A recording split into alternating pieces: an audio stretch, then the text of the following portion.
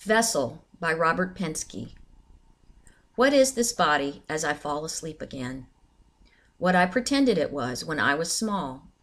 A crowded vessel, a starship or submarine, dark in its dark element, a breathing hull, arms at the flanks, the engine, heart, and brain pulsing, feet pointed like a diver's, the whole resolutely diving through the oblivion of night with living cargo.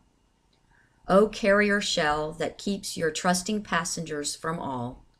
Some 20,000 times now you have gone out into blackness, tireless as a seal, blind always as a log, but plunging on across the reefs of coral that scrape the keel.